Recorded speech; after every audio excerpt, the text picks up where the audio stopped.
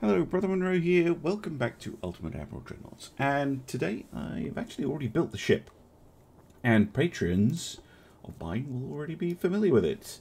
It is a Falkland class, aka it's a British Alaska class, large cruiser, I guess you'd call it, which has a few nice features and designed very much to counter things like, actually, let's go 2 heavy cruisers and a battle cruiser. That might be a bit more interesting. Counter things like Deutschland's and Scharnhorst class ships with 11-inch guns.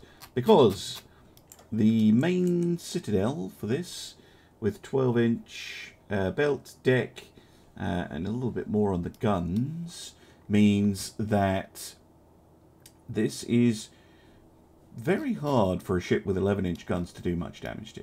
It pretty much has to get under 8,000 meters to have a reasonable chance of doing anything, and if it only has 8-inch guns, like most heavy cruisers, then the 9-inch extended belt and 2-inch extended deck will actually keep that fire out pretty effectively.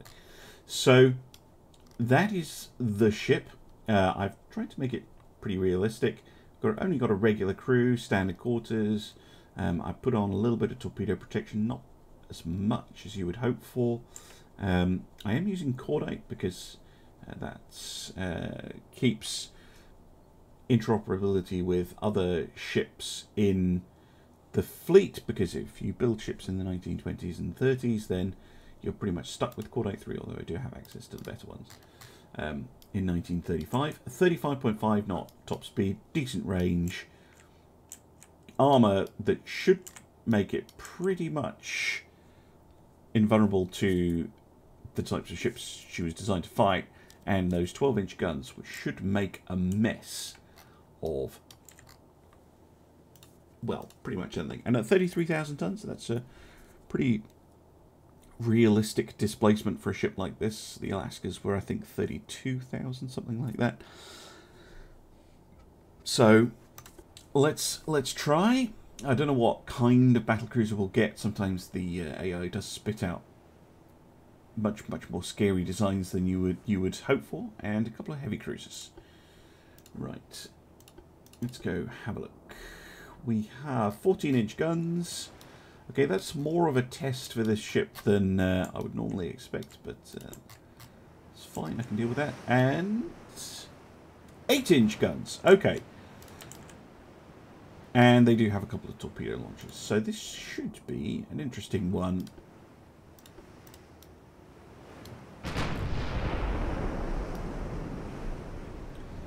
This is a pretty fast maneuverable ship.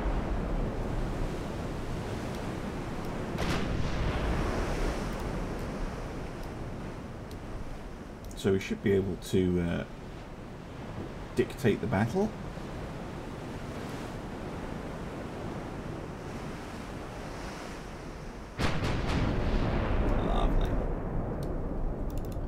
Not expecting loads of hits right off the bat. We've got an idea on the range of those torpedoes. 9. Okay. So they must be fast torpedoes.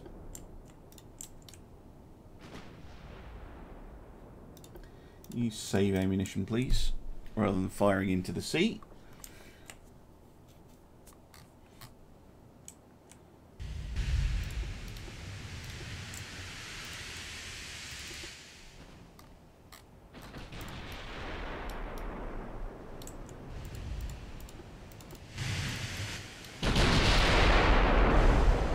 Looks like we picked up the battle cruiser as the target.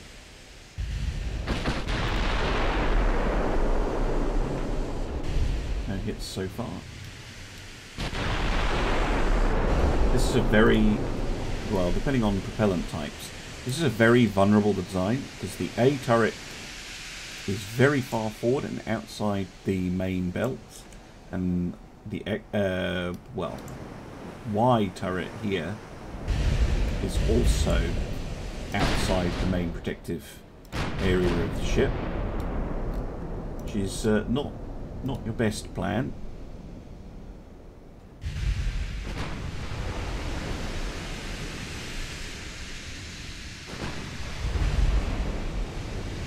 So I think try and do as much damage to the battle cruiser as we can. Take out those 14-inch guns. 4-deck hit. Damage one of their guns. Okay.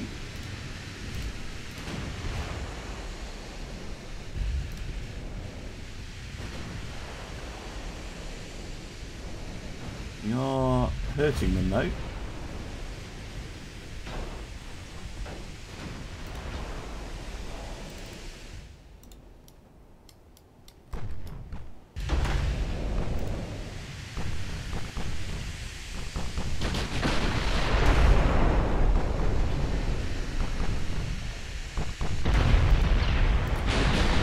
That's good. Don't want to stray too close to those heavy cruisers, which I do have an idea on where they're now. See, there, we just got hit a bunch of times, but those 14-inch guns, I mean, a 12-inch belt is sizable. So you have Graftin, 2-pounder 8-inch guns, 33.7 knots, so we are faster than the heavy cruisers, that's perfect. Heavy shells, increased ammo for torps, okay, so we definitely don't want to tangle with them. The Goban, definitely faster than the battle cruiser.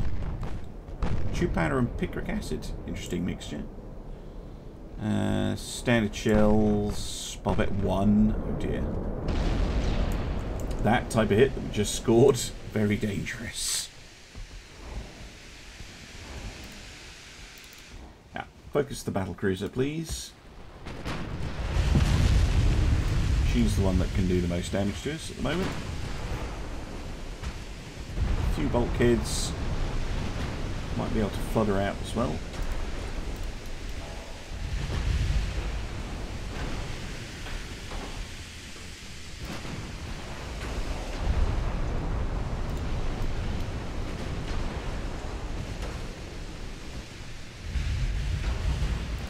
Killed the captain. It's a nice hit. Oh, there we go.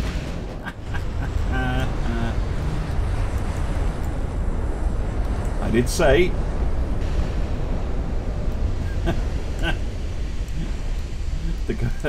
that was a vulnerable design. And sure enough, a turret. Boom.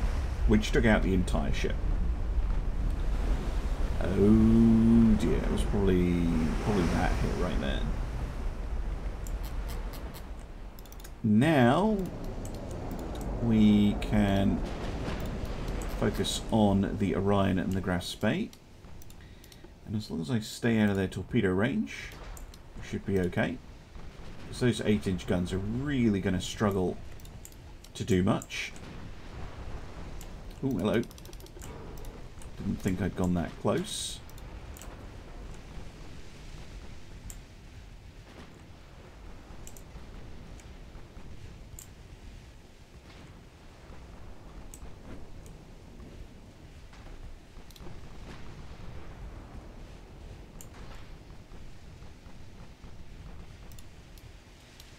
Did take some damage from the 14-inch guns. I did not design the ship to stand up to going toe-to-toe with a 14-inch ship, but it's not doing too badly, actually.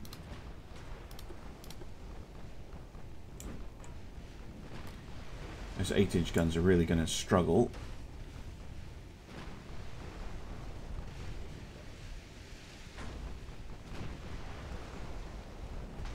Flooding hit on the Graftin, who is just about in torpedo range, and I think he's going to have trouble getting a lock.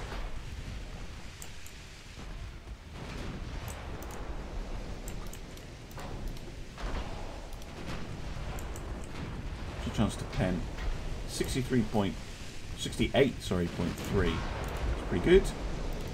It's his chance to pen me 1. Yeah. Not great.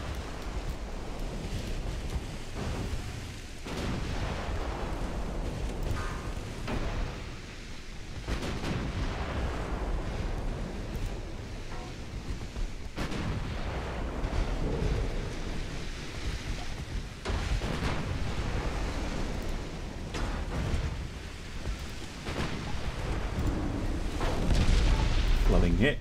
Very nice. Oh shit. They were close enough to fire torpedoes.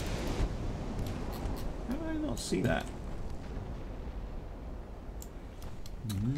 Sneaky, sneaky. But with a fairly manoeuvrable ship. Torpedoes are not too much of a threat because I can see them coming. Thanks to the hydrophone.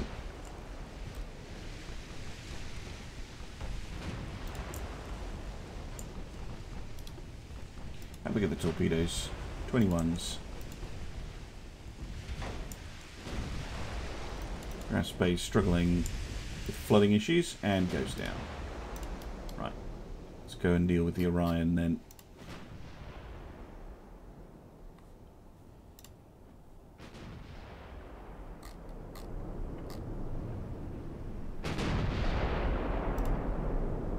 What's wrong with the A turret? Doesn't look like it's damaged. Yeah, just having a bit of a moment.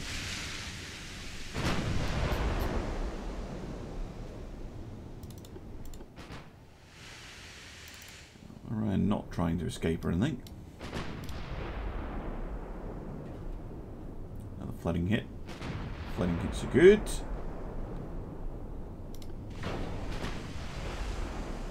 In terms of damage, yeah. The 14-inch guns did 461 damage from 9 hits, but the 8s have done only 413 from 122 hits. So yeah, I think we can definitely say that my plan of armouring up against the 8-inch has worked. 14 is a little bit more than I was planning on, but sadly you can't design the enemy ships as yet. Would be nice if you could, you know, specify maximum gun caliber or something.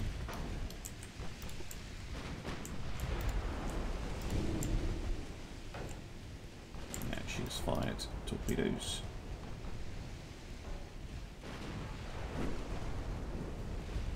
There they are.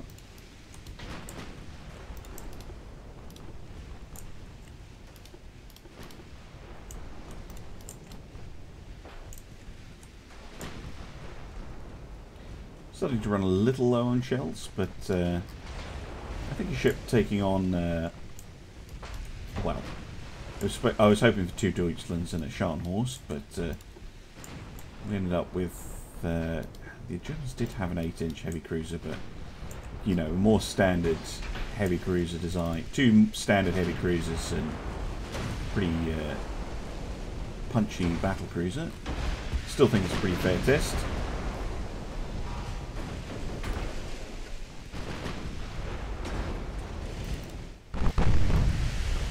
Ryan pretty much getting dismantled.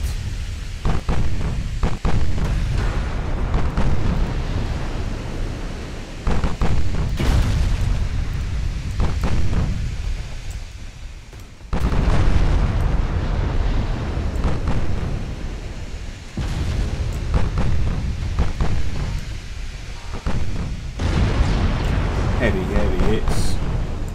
Yeah, this is a really dangerous range for them to be at.